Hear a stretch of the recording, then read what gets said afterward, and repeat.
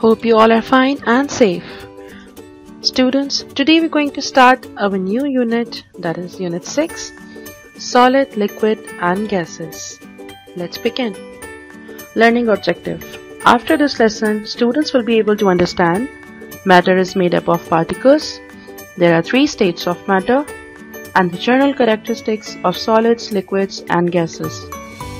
Dear students, let's start our today's topic with a question. What is matter?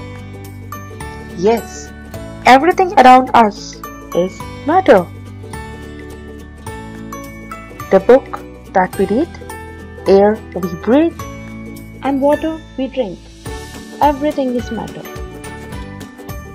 Look at the picture of this room.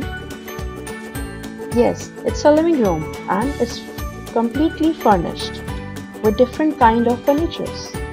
If you noticed, everything in this room has different size, shape and obviously different weight too. If you want to stand at the place where sofa is, it's not possible. For this, you have to shift the sofa, then you will able to stand over there. Why? Because everything in this room occupies some space and has some weight. Yes, this is the exact definition of matter also. Everything in the world that has mass and occupies space is matter.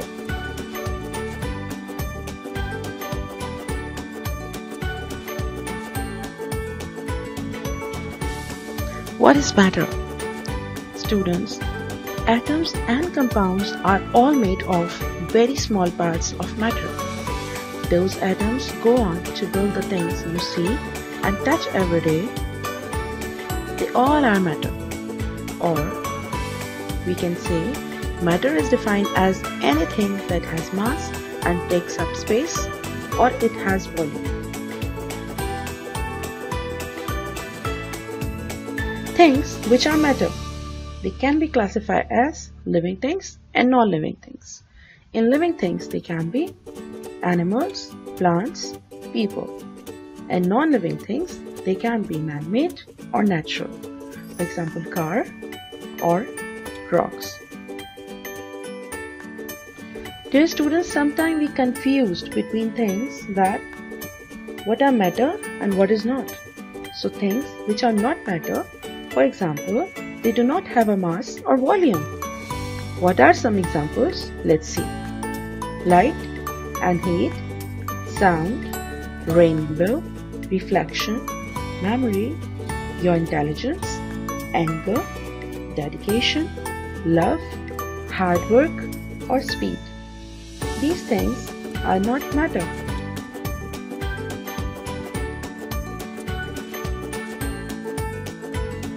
Dear students, matter is found in 3 states or forms. These states are solid, liquid and gas. So, everything in the world either a solid, a liquid or a gas. May question arise in your mind, is air matter? Really? Let's investigate through an experiment. Air is a matter. It has mass and occupies space. Let's have 2 balloons, red and blue, of equal sizes, having the same amount of air. Atoms are tied to both ends of the beam balance. If blue balloon is deflated, then the side of beam balance with red balloon weighs down. Conclusion of the experiment. The red balloon containing air atoms in it have more mass than blue balloon. Thus, it proves air has mass. The space occupied by the deflated blue balloon is less than the red balloon. Thus, it proves air occupies space. Students, you can perform this experiment at your home also. You can use 1 meter rod scale and 2 balloons, and you can tie 2 balloons at the both ends. Then, you remove air from the one balloon, and you can see that which balloon has air, it will goes down.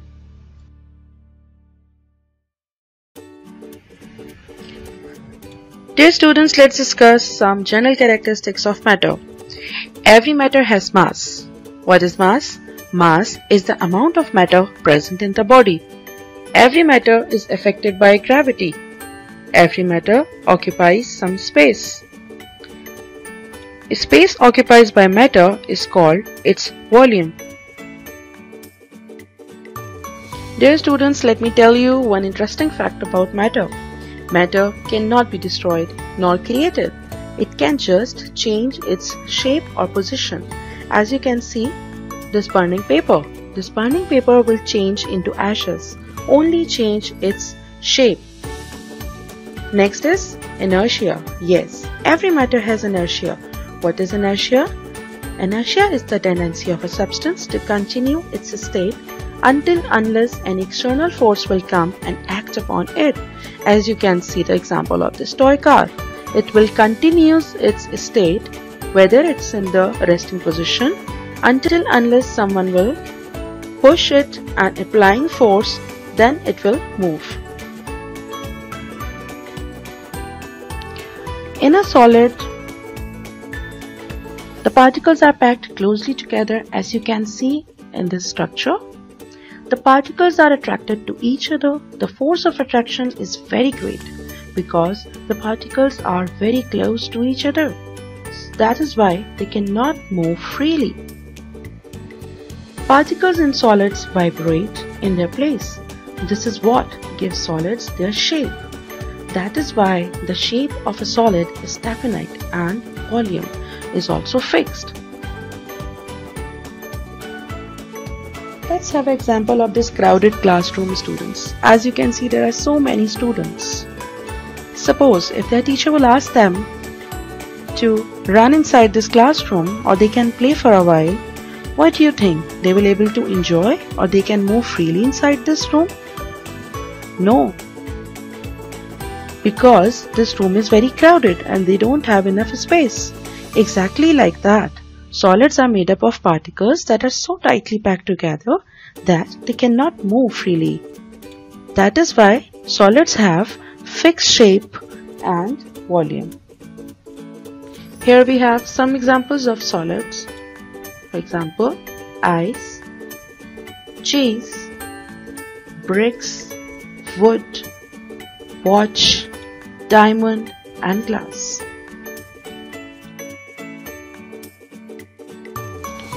Let's see how liquids are different from solids. The particles in a liquid are not packed together closely. The force of attraction between these particles are not very strong. Liquid can be poured into any shape of container. They have a definite volume but do not have a fixed shape. As you can see, there are a variety of containers and this liquid changes its shapes according to every container, but they have definite volume. Let's move on. So here we have some examples of liquids like juice, water, oil, milk, soft drinks and vinegar.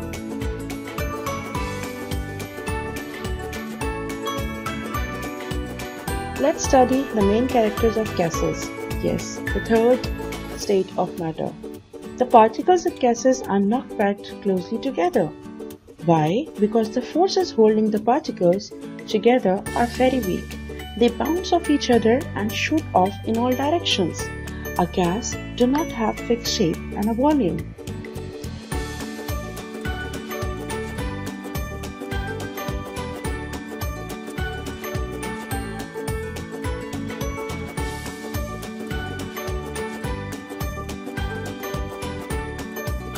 Let's have an example of these children playing in a playground.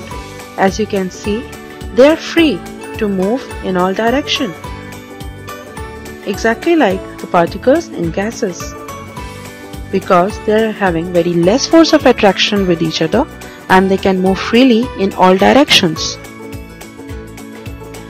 Here we have some examples of gases like steam, smoke, oxygen, carbon dioxide, tear gas, helium.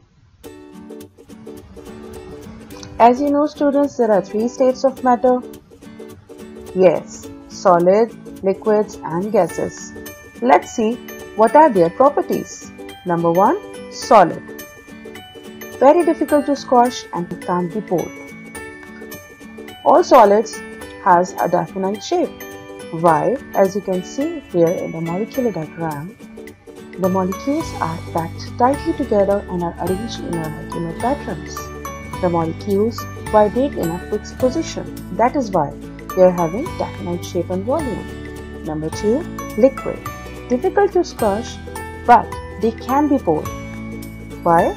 Because molecules are farther apart and are not in any particular pattern or order, as you can see here. The molecules move and slide over each other. That is why liquid can be poured and can take a shape of any container. Third is gas. Easy to squash, can be poured. As you can see here, a gas has no definite shape. Why? Because molecules are far apart. That is why all molecules move about freely. That is why gas has no definite shape and no definite volume. Understanding more about matter. Solid, liquid, gas. Matter. Solid, liquid, gas. Solid, liquid, and gas are matter and characteristics of matter. What do I mean by this? When a ball bounces, let's check its color, its size, shape, and texture, its hardness, and then we come to know that it's matter. Now let's check this.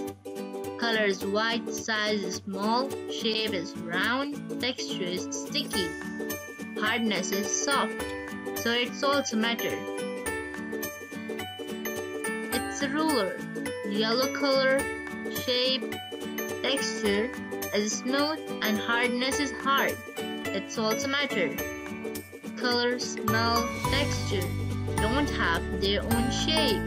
Take the shape of the container. So it's also included in matter.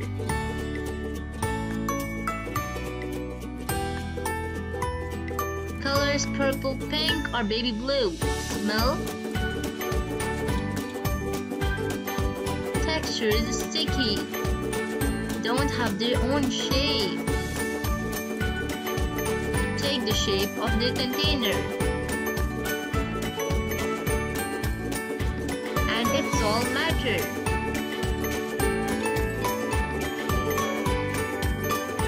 On the beach, the bucket is hard.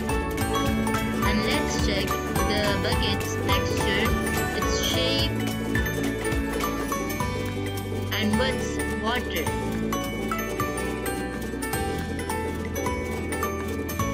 No color, no taste, no texture.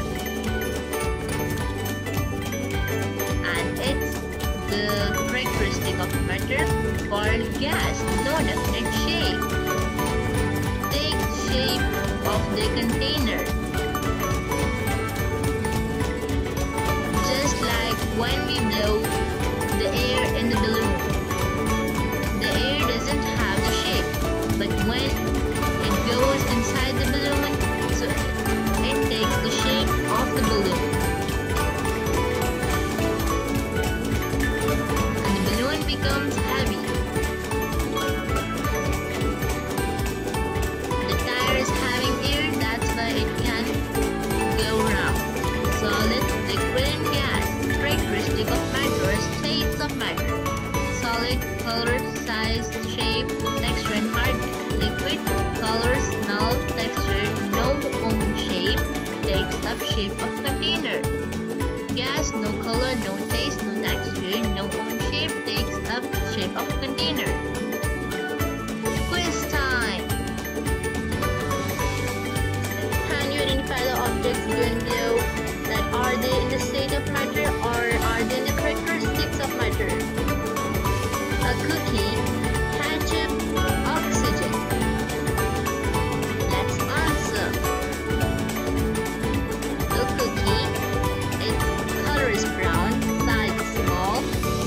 color, shape, texture, watery, and hardness gangly.